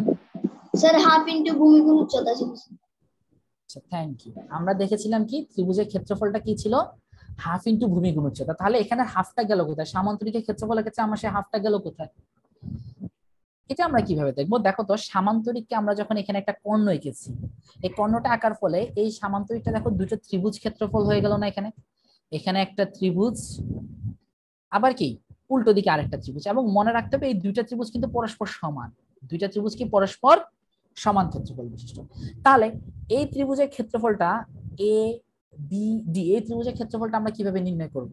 এই ত্রিভুজের ক্ষেত্রফলটা আমরা নির্ণয় করব কিভাবে, এই যে দেখো এই বিটা হচ্ছে আমার ভূমি, আর এই যে এইচটা, এই এইচটা আমি চাইলে কি করতে পারি, এই ডি থেকে এখানে লম্বভাবে অঙ্কন করতে পারি না? দেখো এখান থেকে আমি কি করতে পারি, এইভাবে একটা লম্ব অঙ্কন করতে পারি না? আমি যদি বিটাকে ভূমি ধরি আর এটাকে যদি আমি কি করি লম্ব টানি, তাহলে দেখো এই এইচ এবং এই যে অংশটা এই দুটো কিন্তু সমান পরস্পর, এটাকেও কিন্তু আমি এইচ লিখতে পারি কারণ এই দুটো পরস্পর সমান। এই দূরত্বটা কি এখান থেকে এই পর্যন্ত, এই দূরত্বটাও একই, এটা যদি 5 হয় এটাও 5 হবে। তাহলে দেখো এই ত্রিভুজের ক্ষেত্রফলটা আমরা কিভাবে নির্ণয় করতে পারি, হাফ ইনটু এই যে ভূমি হচ্ছে বি আর এটা হচ্ছে এইচ। তাহলে আমরা ক্ষেত্রফলটা নির্ণয় করতে পারি কিভাবে, হাফ ইনটু এই বিটা হচ্ছে আমার ভূমি আর এই এইচটা হচ্ছে কি আমার উচ্চতা। এটা হচ্ছে কি আমার একটা ত্রিভুজের ক্ষেত্রফল। কোন ত্রিভুজের ক্ষেত্রফল, এই যে অংশটুকু, এই যে অংশটুকু এখানে যে অংশটুকু দেখতেছি এই অংশটুকুর ক্ষেত্রফল হচ্ছে কি আমার half into B into H. এখন এরকম এখানে কয়টা ত্রিভুজ আছে, আমাদের এরকম এখানে কয়টা ত্রিভুজ আছে, টোটাল দুইটা ত্রিভুজ আছে। তাহলে দুইটা ত্রিভুজ থাকলে আমরা কি করতে পারি, দুইটা ত্রিভুজের ক্ষেত্রফলের জন্য আমরা 2 দিয়ে গুণ করতে পারি। একটা ত্রিভুজের ক্ষেত্রফল আমি পেয়ে যাচ্ছি, তাহলে দুইটা ত্রিভুজের ক্ষেত্রফল বের করার জন্য আমি কি করব, সেটাকে 2 দিয়ে গুণ করব। তাহলে 2 দিয়ে গুণ করে দিলে দেখো কিন্তু এই 2 আর এই 2 কাটাকাটি চলে গেলে তাহলে আমার এখানে কি থাকতেছে, বি ইনটু এইচ। তাহলে এখানে দেখো এখন আমি যদি কি করি, সামান্তরিক ক্ষেত্রফল ভূমি গুণ উচ্চতা, এই ভূমিটাই হচ্ছে আমার বি আর উচ্চতাটাই হচ্ছে এইচ, বি ইনটু এইচ। তাহলে এই জিনিসটা কিভাবে আসলো, আমরা সামান্তরিককে দুটো ত্রিভুজ ক্ষেত্রতে ভাগ করে নিয়েছি। একটা ত্রিভুজ ক্ষেত্রফল আমরা বের করেছি কিভাবে, হাফ ইন্টু ভূমি গুণ উচ্চতা। তাহলে দুটো ত্রিভুজের ক্ষেত্রফল কি হবে, 2 দিয়ে গুণ করে দিব।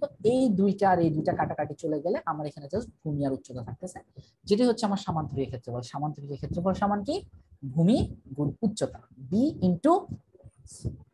বুঝতে পেরেছি আমরা সবাই? একটু হাত তুলি যদি আমরা বুঝতে পারি, একটু হাত তুলি।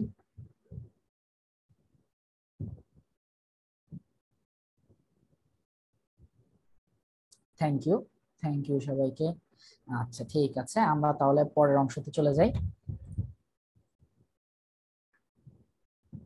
আচ্ছা, সামান্তরিকের পর আমরা চতুর্ভুজে যে 5টা প্রকার ভেদ দেখেছিলাম, এর মধ্যে আমরা 4টা কভার করে ফেলেছি। কি কি, বর্গ, আয়ত, সামান্তরিক এবং রম্বস। লাস্ট আরেকটা যেটা আছে, আচ্ছা এখানে সামান্তরিকে একটা প্রশ্ন দেওয়া আছে, আমরা আগে প্রশ্নটা সমাধান করে নেই। যে একটি সামান্তরিকে বাহুর দৈর্ঘ্য 8 মিটার ও উচ্চতা 4 মিটার হলে ওই সামান্তরিকের ক্ষেত্রফল কত? অঙ্কিতা, আপনি কি আমাকে উত্তরটা দিতে পারবেন? আমাদের এখানে কোশ্চেন দেওয়া আছে। এটা হবে 32 বর্গমিটার। আচ্ছা, কিভাবে বের করেছেন আপনি একটু সবাইকে বলেন। সূত্র ব্যবহার করে ভূমি ছিল দৈর্ঘ্য আর ভূমি সরি এখানে দৈর্ঘ্য আর উচ্চতা যেহেতু সেম জিনিস, তো উচ্চতা ছিল 8 মিটার আর ভূমি ছিল 4 মিটার, তো তাই স্যার গুণ করে 32 মিটার পেয়েছি। ঠিক আছে, আপনি বলেছেন একটু অল্প একটু ভুল করে ফেলেছেন। এখানে যে দৈর্ঘ্যের যে ব্যাপারটা, এই দৈর্ঘ্যটাকে আমরা এখানে ভূমি হিসেবে ধরেছি। 8 মিটার দৈর্ঘ্যটাই হচ্ছে কি আমার এখানে ভূমি হিসেবে ধরেছি, যে এটাই হচ্ছে কি, এই যে বি, এটাই হচ্ছে কি আমার দৈর্ঘ্য, এটাই হচ্ছে আমার ভূমি। আমরা ত্রিভুজের ক্ষেত্রে দেখেছিলাম, মনে আছে যে ভূমিটাকে আমরা প্রস্থ হিসেবে ধরেছিলাম, এখানে এটাকে আমরা কি করতে পারি, দৈর্ঘ্য হিসেবে ধরতে পারি। তাহলে এই দৈর্ঘ্যটাই হচ্ছে আমার ভূমি 8 মিটার আর উচ্চতা হচ্ছে কি 4 মিটার। এবং আমরা ক্ষেত্রফলটা কিভাবে পাবো, এই 8 এবং 4 কে গুণ করে দিলে 32 মিটার। অঙ্কিতা, আপনার উত্তরটা ঠিক আছে, ধন্যবাদ আপনাকে। তাহলে আমরা এখানে কি লিখতে পারি, যে আমার এখানে কি আছে, দৈর্ঘ্যটা যেহেতু 8 মিটার, মানে হচ্ছে ভূমি 8 মিটার এবং উচ্চতা 4 মিটার, তাহলে এই দুটোকে আমরা যদি গুণ করে দিই, 8 এবং 4 কে গুণ করে দিলে আমরা কত পাচ্ছি, 32। এখানে কত পাচ্ছি, 32। এবং এখানে এককটা কত দেওয়া আছে, মিটারে দেওয়া আছে।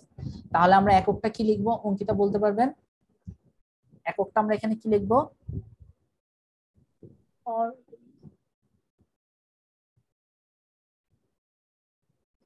আচ্ছা, এখানে এককটা আমরা লিখবো কি, বর্গমিটারই লিখবো। বর্গমিটার।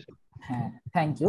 এখানে আমার যেহেতু কি দেওয়া আছে, মিটারে দেওয়া আছে, তাহলে আমি এখানে কি করব, উত্তরটাও কি লিখবো, বর্গমিটার। ঠিক আছে, তারপরে আমরা আমাদের লাস্ট যে অংশটা সেটা হচ্ছে কি, ট্রাপিজিয়াম। ট্রাপিজিয়াম হচ্ছে এটা বাকিগুলো থেকে একটু ভিন্ন। ট্রাপিজিয়ামের সংজ্ঞাটা হচ্ছে কি, যে যে চতুর্ভুজের এক জোড়া বাহু সমান্তরাল। এক জোড়া মানে কয়টি, দুইটি। এক জোড়া মানে কতটি, দুটি। আমরা সবাই জানি, এটা ক্লাস 1-2 তে আমরা শিখেছি, এক জোড়া মানে দুটি। তো চতুর্ভুজের বাহু কয়টা, 4টা। 4টার মধ্যে যদি 2টা বাহু সমান্তরাল থাকে, তাহলে তাকে আমরা ট্রাপিজিয়াম বলবো। আর কোনো বৈশিষ্ট্য নেই। আমরা অন্যগুলোতে কিন্তু 2টো করে বৈশিষ্ট্য দেখেছিলাম, বর্গ, রম্বস, সামান্তরিক, প্রত্যেকটাতে আমরা কি করেছি, 2-3টা করে বৈশিষ্ট্য, 2টো করে বা 3টা করে বৈশিষ্ট্য দেখেছি। ট্রাপিজিয়ামের ক্ষেত্রে বৈশিষ্ট্য শুধুমাত্র একটা।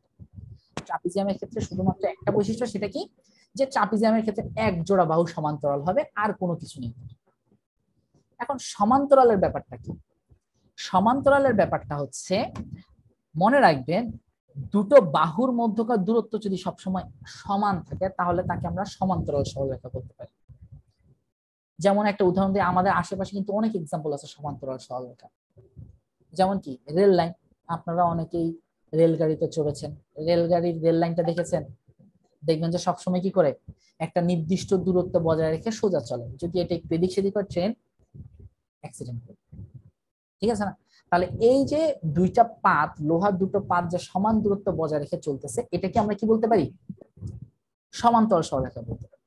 সেম একইভাবে আমি যদি আপনাদেরকে বলি, আমার মোবাইল দেখা যাচ্ছে, আমার মোবাইলটা দেখা যাচ্ছে, হ্যাঁ, এখানে আপনি মোবাইলের ক্ষেত্রে দেখবেন, এই যে উপরের যে একটা দাগ দেওয়া আছে এবং নিচে যে দাগ আছে, আমার মোবাইলের কিন্তু এখান থেকে এখানে প্রত্যেকটার কি দূরত্ব সমান না? এখান থেকে এতটুকু দূরত্ব, প্রত্যেকটা প্রস্থ কি পরস্পর সমান। তাহলে এই যে মোবাইলের যে দুইটা প্রান্ত, দুইটা যে বর্ডার লাইন দেওয়া আছে, এই দুটো কি সমান্তরাল সরলরেখা। এরকম করে আপনার টেবিল দেখবেন, টেবিলটারও দেখবেন কি সামনে পিছনে যে দুইটা দাগ আছে দুটো কি সমান দূরত্ব বজায় করে। কারো কি টেবিল আছে একদিকে মোটা আরেকদিকে চিকন, এরকম কি হয় না, সব দিকে সমান দূরত্ব বজায় করে রাখে। তাহলে এই যে দুপাশের যে দুটো সরল রেখা, এই দুটো সমান্তরাল পরস্পর, ঠিক আছে। এখানে আমরা যদি দেখি আমাদের এখানে কি কি আছে, দেখো এখানে এ থেকে আমরা একটা লম্ব টেনেছি, বি থেকে একটা লম্ব টেনেছি। আমরা যদি আরো দুই একটা লম্ব টানি, এখান থেকে একটা লম্ব টানলাম আমরা, এখান থেকে একটা লম্ব টানলাম আমরা, দেখো যদি এই প্রত্যেকটা লম্ব দূরত্ব সমান হয় তাহলে আমরা এ বি এবং সিডি কে সমান্তরাল সরলরেখা বলতে পারি, ঠিক আছে। আমরা যদি কি করি এ বি এবং সিডি এই দুটাকে সমান্তরাল বলতে পারবো তখনই যখন আমরা কি করব, যখন আমরা এখানে কি যে এই যে প্রত্যেকটা যে দাগ টানলাম এই প্রত্যেকটা দাগ যদি আমার কি হয় পরস্পর সমান দৈর্ঘ্য। তাহলে আমার এখানে দেখো কি আছে, এখানে এ বি এবং সিডি আছে। এ বি এবং সিডি কে আমরা সমান্তরাল সরলরেখা যদি ধরতে পারি তাহলে আমার কি হয়ে যাবে, এটাকে আমরা একটা ট্রাপিজিয়াম বলতে পারবো। এবং এখানে যে দুইটা লাইন আছে এটা একটা এবং এটা একটা, এদেরকে আমরা তির্যক বাহু বলি। এদেরকে আমরা কি বলি, তির্যক বাহু, ঠিক আছে। তাহলে আমরা কি বলতে পারবো, এখানে ট্রাপিজিয়ামের সংজ্ঞাটা বলতে পারবো কি, যে যে চতুর্ভুজের এক জোড়া বাহু সমান্তরাল, একটা বাহু আর এই একটা বাহু, বি1 হচ্ছে একটা সমান্তরাল বাহু, বি1 হচ্ছে আমার একটা সমান্তরাল বাহু এবং বি2 হচ্ছে আরেকটা সমান্তরাল বাহু। এই দুইটা সমান্তরাল বাহু, দুইটা বাহু যদি সমান্তরাল থাকে তাহলে সেটাকে আমরা কি বলতে পারবো, ট্রাপিজিয়াম বলতে পারবো। দেখো ট্রাপিজিয়ামের সংজ্ঞাটা যদি আমরা দেখি, আমরা ট্রাপিজিয়ামের সংজ্ঞাটা দেখবো, সরি সংজ্ঞাটা দেখলাম, এখন যদি আমরা ক্ষেত্রফলটা দেখি, দেখো ট্রাপিজিয়ামের ক্ষেত্রফলটা হচ্ছে হাফ ইন্টু সমান্তরাল বাহুদ্বয়ের যোগফল গুণ কি উচ্চতা। তাহলে দেখো সমান্তরাল বাহুটা কেন জানা দরকার, তোমাকে যদি বলা হয় যে এই যে এ বি সি ডি ট্রাপিজিয়ামের সমান্তরাল বাহু কোনটা কোনটা, তাহলে আমাদেরকে বলতে হবে কি এ বি এবং সিডি এই দুটো সমান্তরাল, কারণ এরা সমান দূরত্ব বজায় রাখতেছে। তার মানে কি বি1 হচ্ছে কি একটা সমান্তরাল বাহু, বি2 হচ্ছে আরেকটা সমান্তরাল বাহু। এই দুটোকে আমরা যোগ করে দিলে আমরা কি পাবো, এই দুটোকে আমরা লিখতে পারি বি1 প্লাস বি2 যোগফল। এটাকে আমরা কি করব, এটার সাথে আমরা কি করব, এই যে উচ্চতাটা হচ্ছে আমার এইচ, উচ্চতাটা কি আমার এইচ, এই এইচটাকে আমরা কি করে দিব, গুণ করে দিব। আর সামনে কি দেওয়া আছে, আমাদের হাফ দেওয়া আছে, এই হাফ দিয়ে আমরা কি করে দিব, সম্পূর্ণটাকে গুণ করে দিব। তাহলে আমরা কি পেয়ে যাব, ট্রাপিজিয়ামের ক্ষেত্রফলটা পেয়ে যাব। দেখো আমরা যদি এখানে দেখি half into B one plus B2 into H, এই বি1 প্লাস বি2 হচ্ছে সমান্তরাল বাহুর যোগফল, এটা হচ্ছে উচ্চতা, আর হাফটা হচ্ছে কি সূত্রের জন্য আসছে, ঠিক আছে। এটাকেও আমরা ত্রিভুজ দিয়ে চাইলে প্রমাণ করতে পারি, সেটা আমরা অন্য একটা ক্লাসে দেখব। তাহলে ট্রাপিজিয়ামের ক্ষেত্রফলটাকে হাফ ইন্টু সমান্তরাল বাহুদ্বয়ের যোগফল গুণ কি, বুঝতে পেরেছি আমরা সবাই। এবার আমরা ট্রাপিজিয়ামের একটা অঙ্ক করি। আমাদের এখানে দেখো দেওয়া আছে কি ABCD ট্রাপিজিয়ামের A B O CD বাহুর দৈর্ঘ্য 8-6 মিটার এবং বাহুদ্বয়ের দূরত্ব 4 মিটার ওই ট্রাপিজিয়ামের ক্ষেত্রফল। দেখো তোমাকে এখানে দুইটা বাহুর দৈর্ঘ্য দেওয়া আছে 8 এবং 6, আমাদেরকে ধরে নিতে হবে এই দুইটা বাহুই সমান্তরাল, 8 এবং 6 এই যে এই দুইটা দৈর্ঘ্যের বাহু সমান্তরাল এবং বাহুদ্বয়ের দূরত্ব 4 মিটার, মানে এটা হচ্ছে কি উচ্চতাটা, এটা হচ্ছে কি আমার উচ্চতা। আমি যদি এটাকে এভাবে অঙ্কন করি, এখানে দেখো এখানে হচ্ছে কি আমার ট্রাপিজিয়াম চলে আসতেছে একটা বাহু, এখানে আরেকটা বাহু, এখানে একটা তির্যক বাহু আসবে, এখানে একটা তির্যক বাহু আসবে। আমি যদি বলি তাহলে আমার কি এটা হচ্ছে বড় বাহু, তাহলে এটা হচ্ছে 8, এটা হচ্ছে 6 এবং আমি যদি উচ্চতাটা ধরি এখান থেকে এটার উচ্চতাটা, এই উচ্চতাটা কত হয়ে যাবে, এই উচ্চতাটা কত 4। তাহলে আপনারা একটু এটা ক্ষেত্রফলটা নির্ণয় করেন। আমি জিজ্ঞাসা করব যে কাউকেই, একটু চেষ্টা করুন নিজেরা যে ট্রাপিজিয়ামের ক্ষেত্রফলটা নির্ণয় করা যায় কিনা।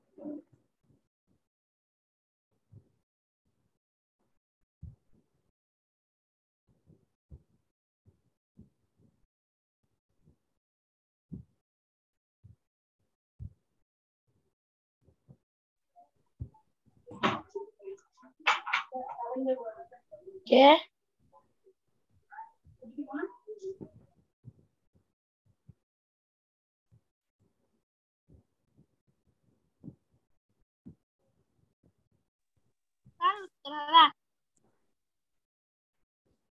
আমরা কি পেরেছি? আমাকে একজন একটু উত্তর দিবেন, আমি কার কাছ থেকে উত্তরটা নিব। নসীন তাবাসসুম, আপনি কি আছেন? জি আমি করছি, আমার করা শেষ হয়নি। আচ্ছা ঠিক আছে, পড়া শেষ করে আপনি আমাকে উত্তরটা বলুন।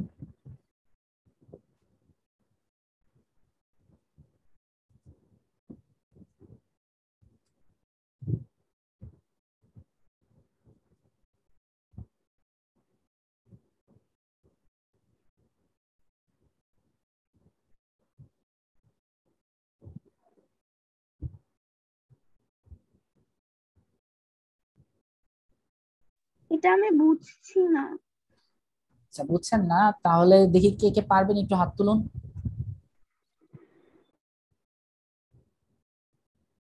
আচ্ছা অনেকে হাত তুলেছেন। আদিবা, আদিবা আজাদ, আপনি একটু এটা বলতে পারবেন আপনি? স্যার এটার অ্যান্সার হবে 28 বর্গমিটার। অ্যান্সার কত হবে? 28 28 বর্গমিটার। বর্গমিটার। আহ দেখি আমাকে বলেন, মেহজাবিন রহমান, আপনার কি উত্তরটা একই এসেছে 28? Yes sir. আচ্ছা আর কে কে আছে আমাদের ক্লাসে আমরা একটু দেখি।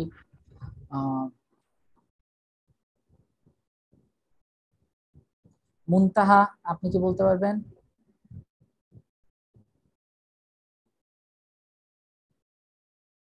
আচ্ছা ঠিক আছে, আমরা দেখি, আমরা অঙ্কটা সমাধান করি, দেখি আমাদের উত্তরটা কত আসতেছে। আমাদের এখানে কি আছে আমরা জানি যে ট্রাপিজিয়ামের ক্ষেত্রফল সূত্র কি হাফ ইনটু সমান্তরাল বাহুদ্বয়ের যোগফল গুণ কি উচ্চতা। তাহলে আমরা এখানে হাফটা লিখে ফেলি সূত্রের জন্য। তারপর হচ্ছে কি এটার সাথে আমাদের কি হবে, এখন সমান্তরাল বাহু দুটো 6 এবং 8, এটাকে আমরা ব্র্যাকেটে রেখে দিই। এটাকে আমরা ব্র্যাকেটে রেখে দিই কারণ কি, নরমালি আমরা সরল অঙ্কের ক্ষেত্রে জানি কি, সরল অঙ্কের ক্ষেত্রে আমাদের মেইন জিনিসটা থাকে হচ্ছে কি যে প্রথমে আমরা ব্র্যাকেটের কাজ করি। বদমাস একটা রুলস আছে, অনেকে শুনবেন যে প্রথমে ব্র্যাকেটের কাজ, তারপর এর কাজ, তারপর ভাগের কাজ, তারপর গুণের কাজ, যোগের কাজ, বিয়োগের কাজ। কারণ আপনি যখন এখানে ব্র্যাকেট ছাড়া লিখবেন, এখানে কত লিখতেছেন, 8 লিখতেছেন, যোগ 6 লিখছেন, গুণ আবার কি লিখছেন, 4 লিখছেন। তাহলে দেখেন আপনি ফার্স্টে কিসের কাজ করবেন, গুণের কাজ করবেন, তাহলে আপনি এই গুণটার কাজ করবেন, তারপরে এই গুণটার কাজ করবেন, তারপরে যে দুইটা যোগ করবেন, তাহলে কিন্তু আপনার অ্যান্সারটা ভিন্ন আসবে। আসতে পারে, অনেক সময় আসে না, বাট এটাতে অ্যান্সারটা ভিন্ন আসতে পারে। যদি এখানে যোগ বিয়োগ, যদি ভাগ বা গুণ বিয়োগ থাকতো তাহলে দেখা যায় অ্যান্সারটা ভিন্ন আসতো। আমরা ব্র্যাকেট কেন দিব, আমাদের মাথায় রাখতে হবে প্রথমত যে এই যে 8 এবং 6 এই দুটো যোগের কাজটা আমরা আগে করে ফেলবো, আগে দুটো যোগ করব, তারপর গুণের কাজটা করব, এটার কারণে আমরা এখানে ব্র্যাকেটটা দিই। তাহলে ফার্স্ট ব্র্যাকেট দিলে আগে ব্র্যাকেটের কাজ করার কারণে 8 আর 6 যোগ করলে কত আসছে, 8 আর 6 যোগ করলে আমাদের এখানে আসছে 14, 14 গুড, ভেরি গুড। গুণ কত আসছে এখানে, 4। তাহলে এই 2 আর 14 কাটাকাটি করলে কত আসছে, 7, এবং 7 আর 4 গুণ করলে কত, 28। 28। তাহলে আমার এখানে যেহেতু মিটার দেওয়া আছে, তাহলে আমি কি লিখবো, এককটা কি লিখবো, অবশ্যই বর্গমিটারে লিখতে হবে। এককটা অবশ্যই আমাদের কি করতে হবে, বর্গমিটারে লিখতে হবে। তাহলে ট্রাপিজিয়ামের ক্ষেত্রফলটা বুঝা গিয়েছে? Yes sir. আচ্ছা থ্যাংক ইউ।